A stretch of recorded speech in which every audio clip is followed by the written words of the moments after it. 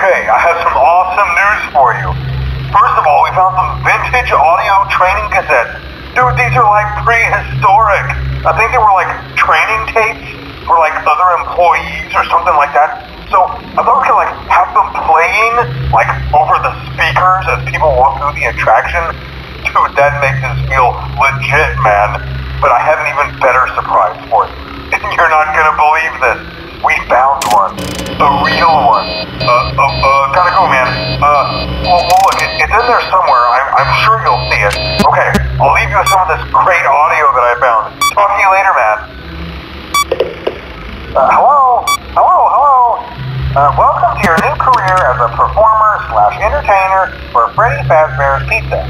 These tapes will provide you with much-needed information on how to handle/climb into/climb out of mascot costumes. Right now, we have two specially designed suits that double as both animatronic and suit.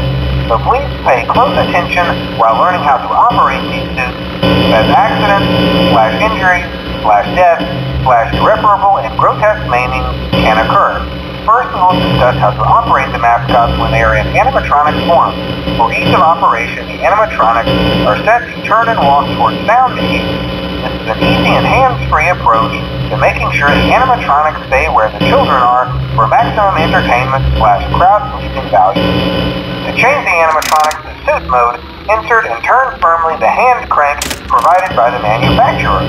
Turning the crank will recoil and compress the animatronic parts around the sides of the suit, providing room to climb inside.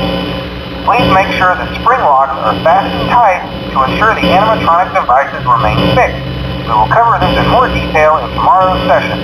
Remember to smile. You are the face of Freddy Fazbear's Pizza.